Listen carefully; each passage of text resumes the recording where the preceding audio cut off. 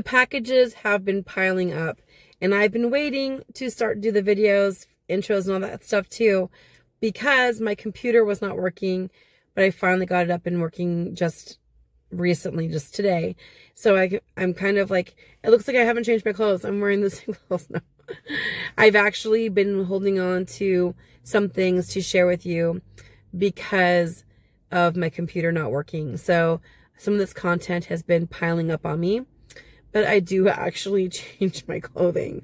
So it's going to look weird, like 2 or 3 days in a row, or 2 or 3 videos in a row looking the same. So, excuse that. But we're back in the business, guys. The business of me making videos for free on YouTube. I make no money. I'm not monetized yet. So, but I know some people were wondering where I've been for the last couple of days.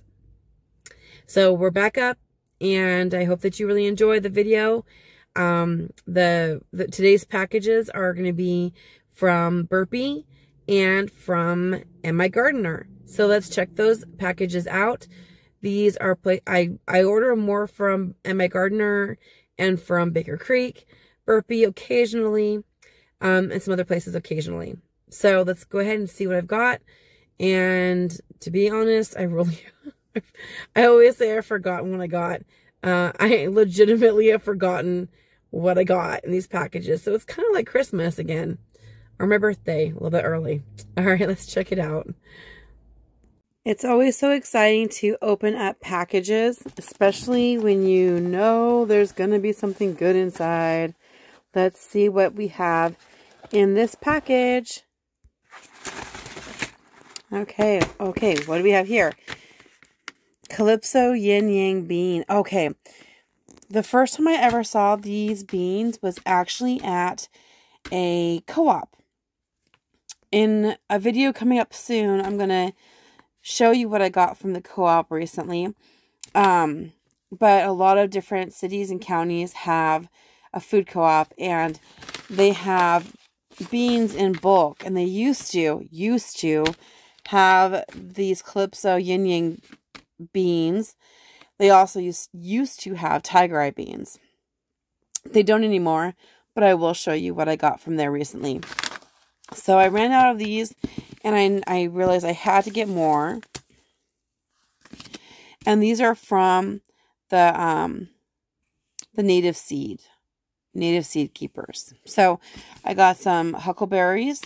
Now, this is the same kind you guys saw me open up, I'm pretty sure. I think it's that orange one that might be edible. So what does this say on it? European native ornamental. Hardy small orange berries. Contains vitamins and minerals when ripe. Berries can be toxic, especially when unripe. Okay, so I'm okay with having the edibility. Is that the right word? Being ripe versus unripe, because you can just make sure that you are using ripe berries. I want to do some more research on these because I'm fairly certain I got some seeds from Baker Creek that were the same that said might be edible. So I want to make sure I do my due diligence, and you should too. Parsnips, which I find to be much harder than carrots to grow, but I'm going to give them another try. And Love Lies Bleeding Amaranth. I've grown this many times. It's so beautiful. Such a beautiful ornamental edible. And like other amaranths, you can eat the leaves, but you can also let it go to seed and then shake the seed. With a plant, this is not going to be a very big one. But I also have seeds for the Golden Giant, which I think might be better in terms of yield. But I want to grow the Amaranth Love Lies Bleeding just because it's absolutely gorgeous. And if you're going to grow beans, grow something pretty, right? So black and white. I always think it's really interesting, like, to see flowers and beans and other plants that have the black and white pattern, which is so unique. So, and then it looks like I have some common white yarrow. Excellent. And aren't those pretty? Okay, so I have a sibling named Taylor. Love you, Taylor. Bush beans, dwarf Taylor beans. So those are so pretty. And I love how they look, have that pink tone to them. That's really beautiful. So I'm going to grow those bush beans. And of course, I always need more borage, however you want to say it. They are beautiful, and the flowers do taste like cucumbers. So beautiful, and the pollinators love them. The seeds do look a little bit like mouse poop, so don't be thrown off by that.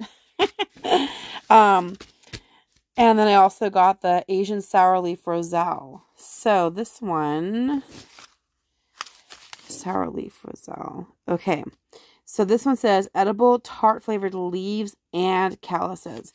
So I have been aware about the calices being edible for Roselle. Are the leaves edible on normal ones as well? Or is this one special because it's the Asian sour leaf? So I'm just wondering, like, a lot of things are edible, but not really culinary, like just it's not palatable or whatever.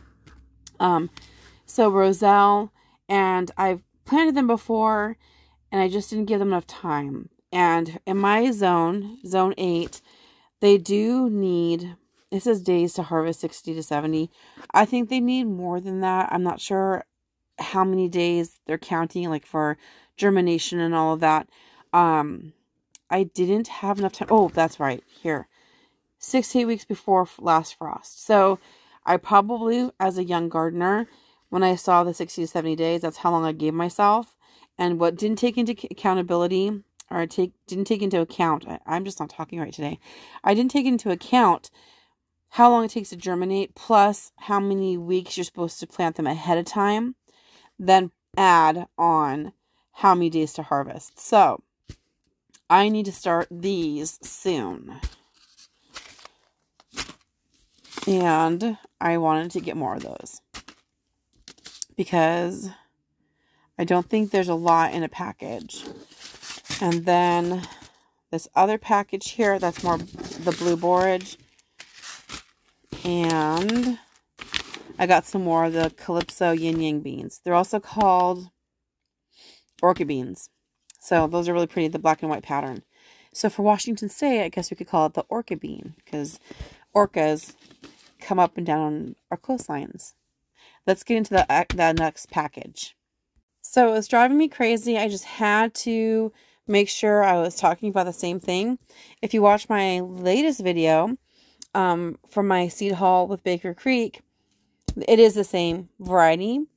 And this is something I kind of do sometimes. Sometimes intentionally, sometimes an accident.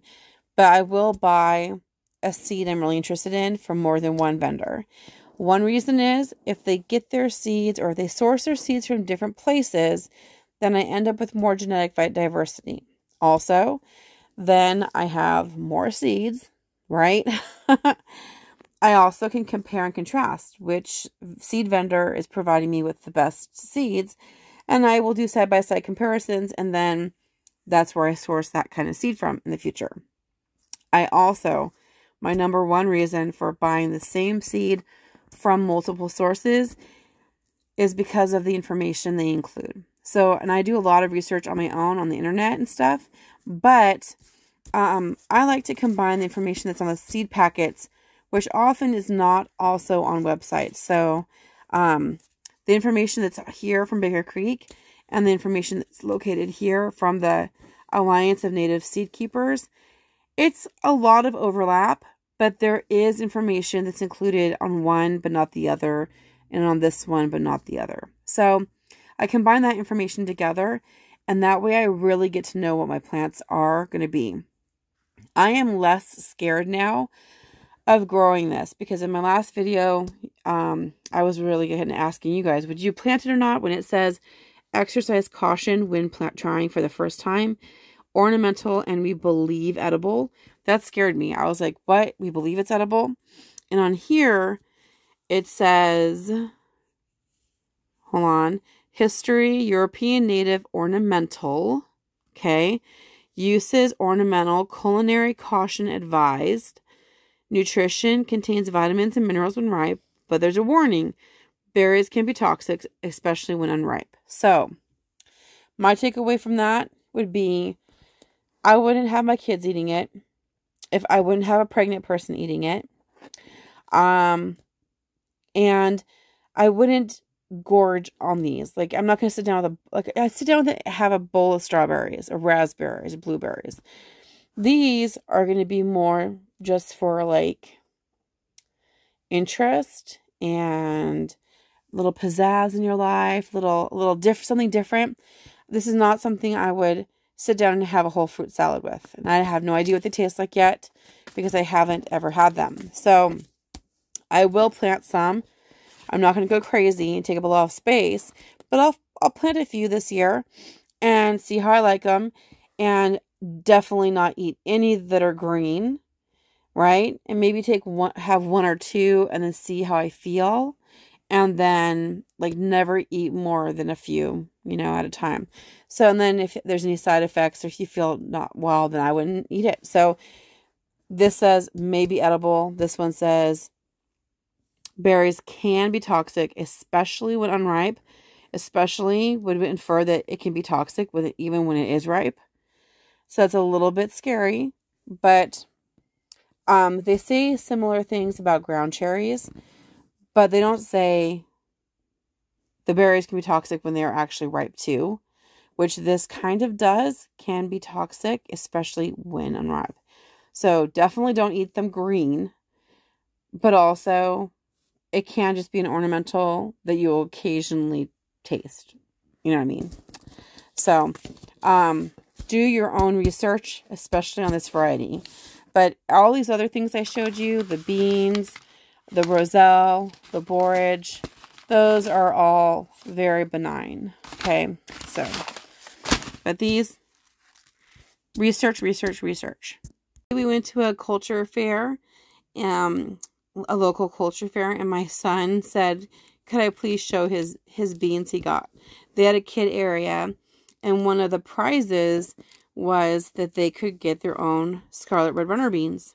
So these are my son's Scarlet Red Runner beans that they nicely packaged with instructions and all that good stuff. So wonderful. I love these, and I actually grow these as well. So he's going to have his own little garden. What I got from the Dollar Tree. So I was really impressed with these. Look actually really good today. I buy a lot of Gladiolus, even though I have tons already, just because I love them so much. And there are edible aspects to the flowers. Don't ask me what they are yet because I have never eaten them. I'm too obsessed with the plant that I like them to go to seed. And most people plant them from the corms. These are called corms, C-O-R-M-S, that are kind of like bulbs. But then they'll have these like little tiny baby bulbs, tiny ones all around. And you can take those off and sprinkle them in the soil, cover them up, and then the next year it'll look like little blades of grass. And it takes a long time for them to get big like this. So most people buy their corms at this size or larger, and these are awesome. They look very healthy, 3 for $1, and all of the ones you buy online are like $1 or more per bulb. So you're getting them for, with tax and shipping and all that, about a third of the price. So I'm happy to get these red, dark, beautiful red. I also got some other colors. I got pink. Okay. I've got another pink one here somewhere. And of course I got yellow. And these yellows have a little blush of like orange or pink inside, which is very cool. And the ones that are expensive, the really expensive ones I've seen online, they have like fancy patterns. Like there's one that's red and white, almost looks like pepper, like peppermints, you know. Some will have really dramatic effects in the middle. these should be like, these are all going to be red, okay? Because these are going to be genetic clones of the parent. But they do go to flower. They do go to, if you leave the flowers on there, don't eat them, or you do cut flowers and cut the stalks off, they'll go to seed. And it looks like a capsule that divides, I think it's like into 3 chambers, maybe more, but I think it's 3 chambers. It's filled with these like little tiny papery seed husks that have a tiny little seed inside of them. And I don't take the seed chaff off of it or anything. I just keep it the way it is because it doesn't do any harm. And I'll plant them, and it does look like grass when you plant them from seeds or from the itty bitty tiny baby corms that will form on the bottom of this. But in that way, if you're planting them from seed, you'll have genetic diversity. And if you have lots of different kinds of gladiolus, you could have some mixing and matching. So you could, it's like an experiment. So that's going to be something that I might try to showcase later. It's a long-term project, kind of like a land race. But I'll show what I do with that. I've been doing it for years where I save the actual true seeds and I plant those as well. But I'm obsessed. I just love them. I think they're just gorgeous. And they're like the cheapest, honestly, of all the plants, all the flowering plants that are perennial. I think gladiolus are about the cheapest you can get. So if you're like looking to start, and they're easy, like the easiest and the cheapest, the most reliable, this is a great beginner plant. But even if you're not a beginner, they're wonderful.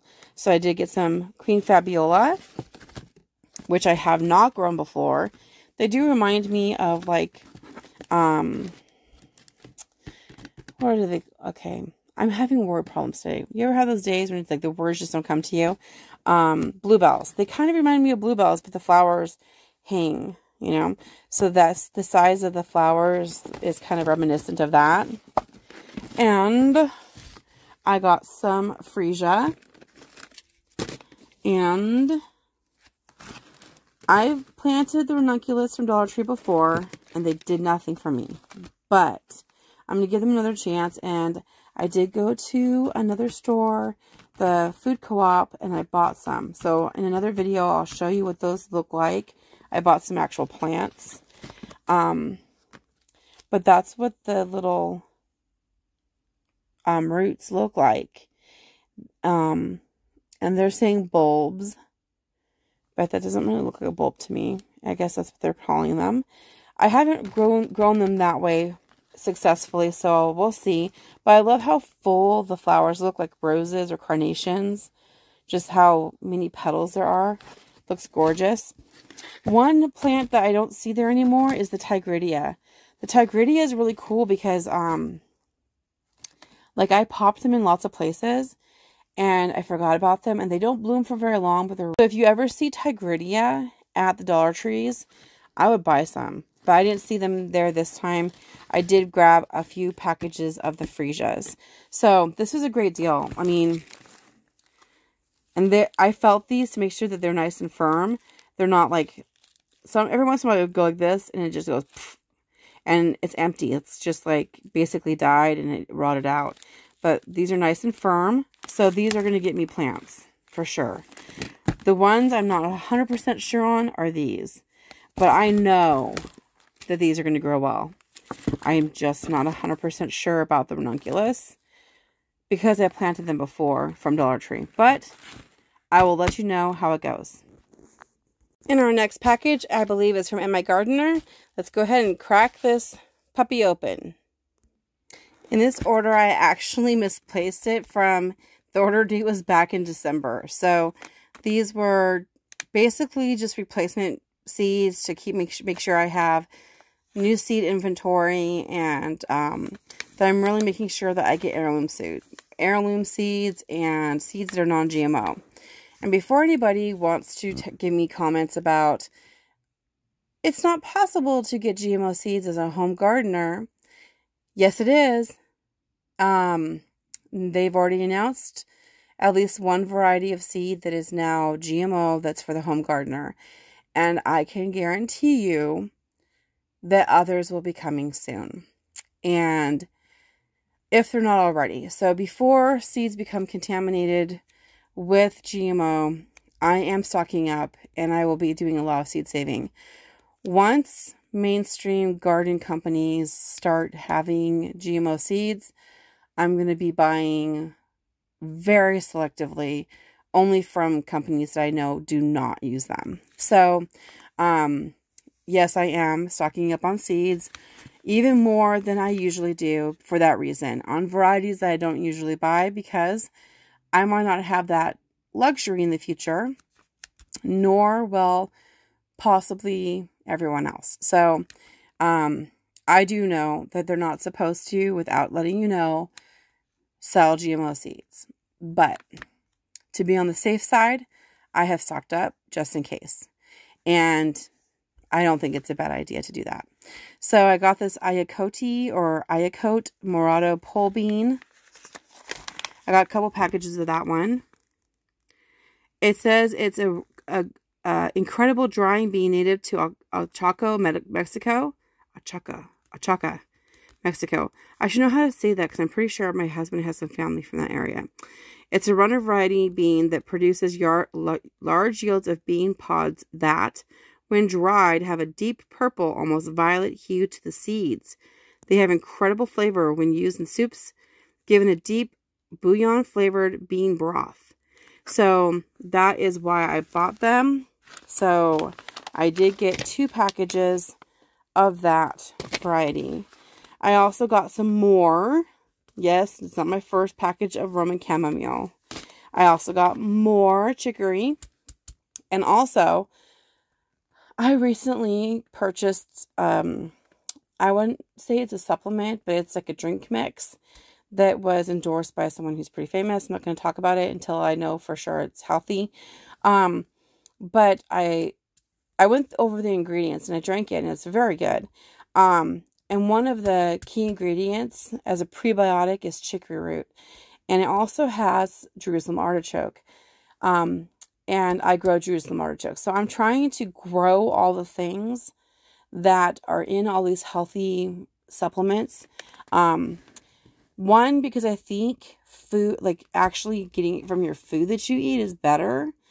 And 2, because you never know how expensive those things are going to get, if they're even going to be available, and so on and so forth. So I'm trying to get all of my ingredients from my own home apothecary, as well as supplements and things like that from my garden. So eventually I'll be making up my own, and I won't have to buy it anymore. I also got more cucumbers because we never have enough cucumbers here. I'll be making quick pickles this summer, and I'm going to just love that with my own cucumbers and dill. I got garlic chives. They are amazing. This is just a mix of salads, just lettuces. Some are savory, excellent apparently, in potato salad. More Butterneck Squash, but I did buy the Tahitian melon variety that was recommended by, I think it's the Viking Gardener. So I'm really interested in the Tahitian squash, and I don't want them to cross because I think they look the same. So I think they're very similar to these Butterneck. They must be a variety of Butterneck. I also got green stripe Cushaw. I got a couple packages of this long pie pumpkin. I got 3 packages. They just looked amazing to me. And on the packaging, it says it's an heirloom cross between butternut squash and a pie pumpkin. And of course, so I'm not sure, like it says heirloom cross. So that means if it's an heirloom cross, it's not, it once was a cross, right? But it says heirloom. I'm thinking if I say the seeds from the plants I grow, that they would be true. So correct me if I'm wrong, but it says it's an heirloom cross, right? That's how I'm interpreting it. Maybe I'm wrong, but it says it's an heirloom cross between a butternut squash and a pie pumpkin. Or was it a cross between heirloom butternut squash and pie pumpkins? Or are these the heirlooms too? So if they're heirlooms, I'm going to try them. I'm hoping that they will be true to seed. That's my interpretation, is that they would be. I will actually plant them, grow them, and tell you next year if it turned out right.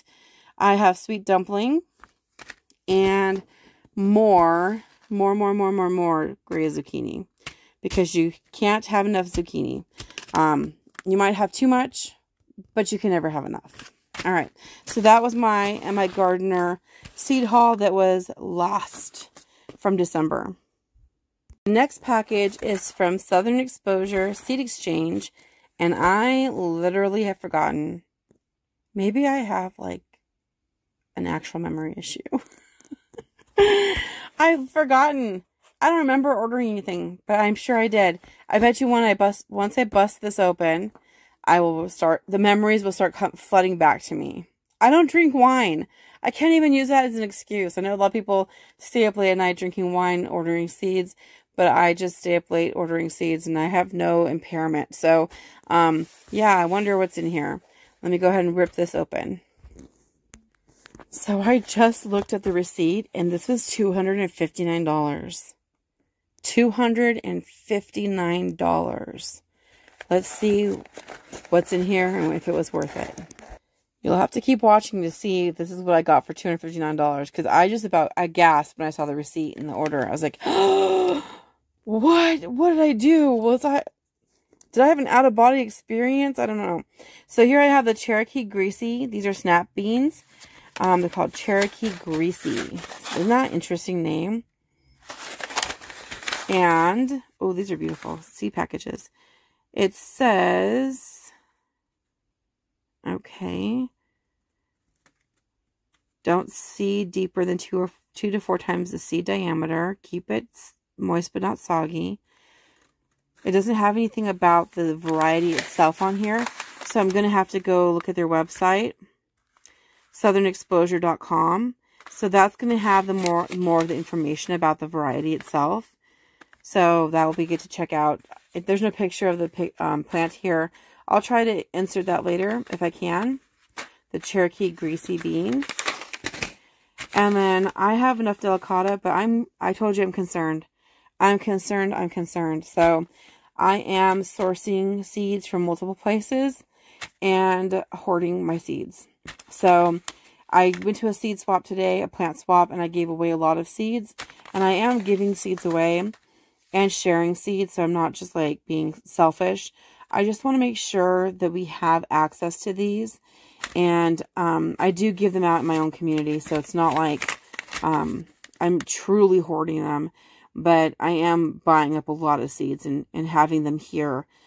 Like I said on one of my videos, it's kind of like Noah's Ark, right?